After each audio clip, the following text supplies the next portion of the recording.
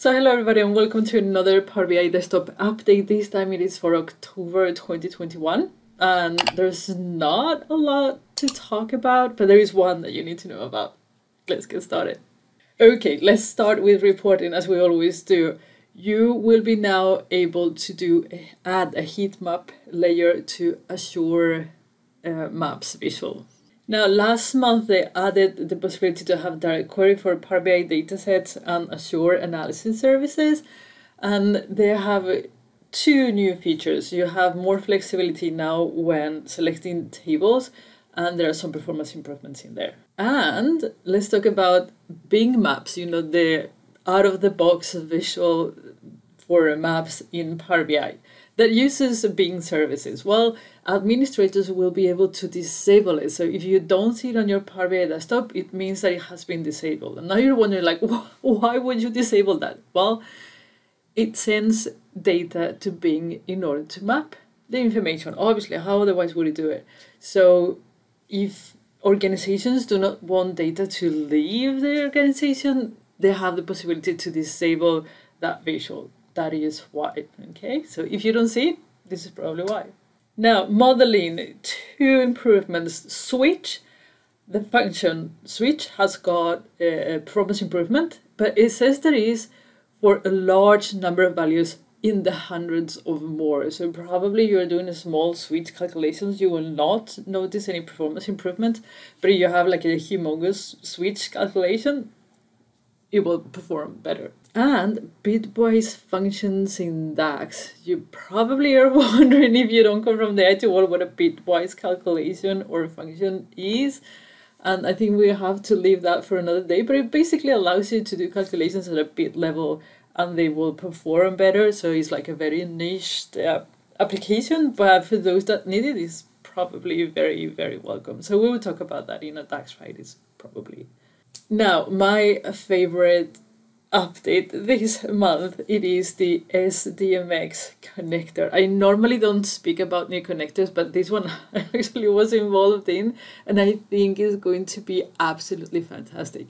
What is SDMX? SDMX is a protocol that most of governmental and international open data organizations use, not most, but quite a few, in order to deliver open data, right? So if you want to get data from OECD, like the IMF, UN data, World Bank data, all those international organizations, before you had to go to the API and you had to read a JSON, and it was a little bit complex. Now with this connector, you will be able to access their open data in just a few clicks, which is absolutely fantastic. I'm going to do a video about that separately, but you have to give it a go. Like, so really, this is going to be, it gives you access to millions of data sources, which is really, really good. So I will come back to that in a separate video, but check it out in the meantime.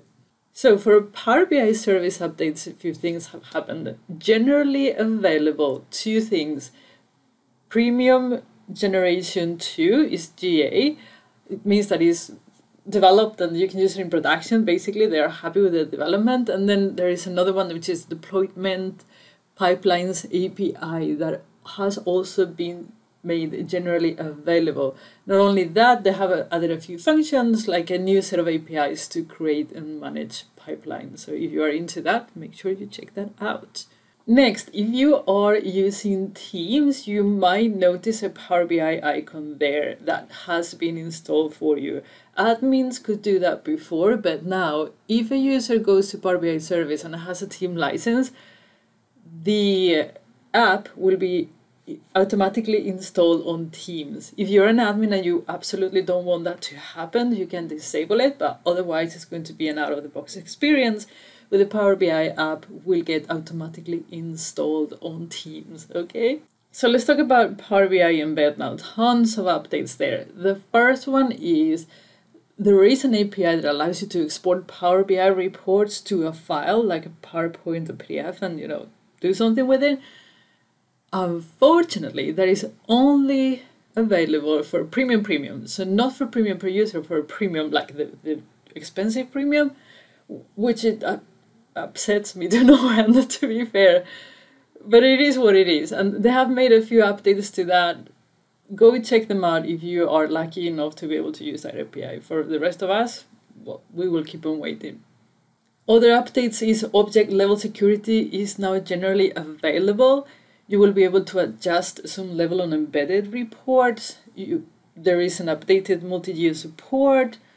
You will be able to use your own embed token on the playground, on the embed playground if you want to. And there is a Power BI Angular component update. Okay, so if you're into embed, tons of new stuff for you to play with.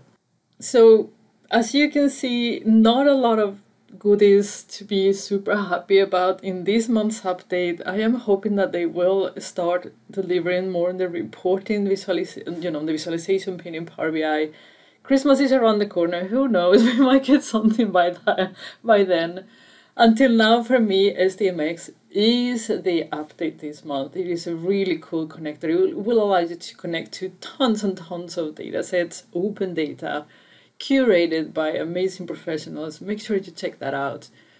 Let me know what is your favorite update this month, if any, and I will see you again tomorrow with another video. So enjoy your day and see you soon. Bye bye.